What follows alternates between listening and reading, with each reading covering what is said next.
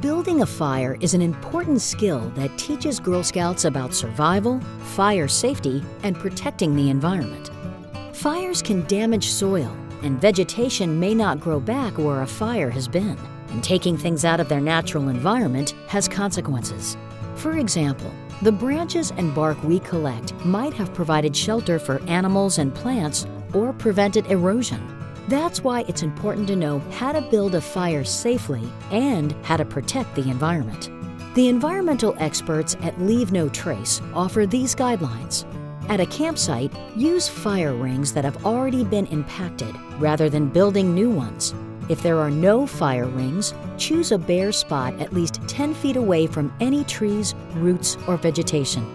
In that space, place a pan, like a stainless steel baking pan or the metal ones used to change oil, on top of 3 to 4 rocks to use as a platform and protect the ground below.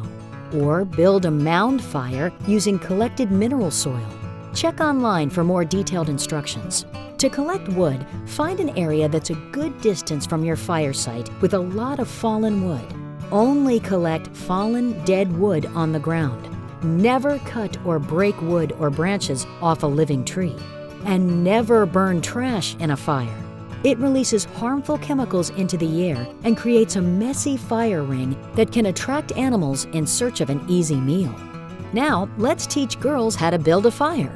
First, figure out where you can build a fire. Are you building one in a backyard fire pit? In an authorized local park setting? At a campsite? Wherever it is, make sure that fire building is allowed. Do you need a permit to build a fire? You can find out what the fire regulation rules are by checking with local city officials or park and camp administrators. Next, gather your fire building materials. You will need matches, a stick to tend to the fire, a water bucket, 3 or 4 gallon jugs of water, a small shovel, a rake. Have girls collect about 2 handfuls of tinder, like twigs, pine needles, weeds, or thin pieces of bark from dead trees. Tinder is what starts the fire and lights the smaller pieces of wood. Then collect an armful of kindling, like dry sticks, branches, and twigs about 6 to 12 inches long and as thick as an adult thumb. Kindling is used to light the bigger pieces of wood. Finally, collect fuel. Firm pieces of wood no larger than an adult wrist, but larger than kindling. Avoid wood that crumbles since it will smolder and smoke without giving off heat. Make sure to remind girls about safety rules. They should tie back their hair and wear closed-toe shoes. Avoid wearing synthetic clothes like nylon windbreakers near a fire. Never leave a fire unattended. Never walk across or reach over a fire. And never use liquid fire starters like gasoline. Now you're ready to build your fire. The most basic way is to start with an A-frame. Here's how. Take 3 pieces of kindling and form the letter A, leaving an airspace under the crossbar. Lay a handful of tinder against the crossbar on the inside. Lean tinder toward the center. Strike the match close to the tinder and away from your body. Hold the match under the crossbar and tinder at ground level so the flames burn upward. Then, place kindling so it leans against the crossbar above the flaming tinder. You may need to blow softly at the base of the fire to add oxygen. Once the kindling is burning, slowly place the large pieces of wood over the A-frame. Leave air spaces and use only the amount of wood you need. Keep your fire small to conserve fuel and avoid creating too much smoke. To put your fire out, carefully sprinkle small amounts of water on the fire and stir the coals with the stick or shovel. Never pour water on a fire. It will become steam, which can rise up and burn girls' faces and hands.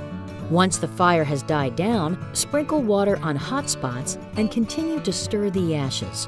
When the fuel and coals in the fire circle are cool enough so you can place the back of your hand close to it, your fire is out.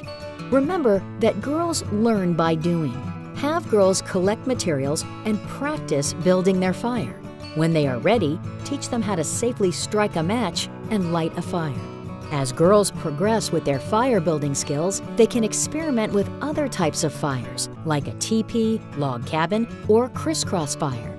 And set aside time for girls to reflect on how they built the fire, how they stayed safe, and how they minimized their impact on the environment.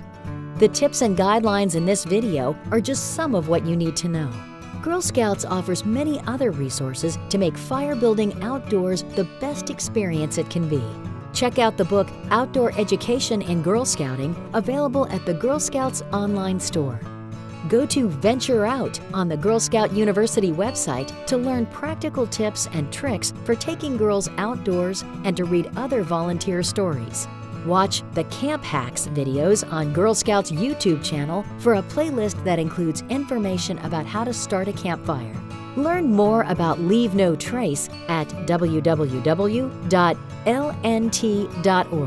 especially Principle Number 5, Minimize Campfire Impact.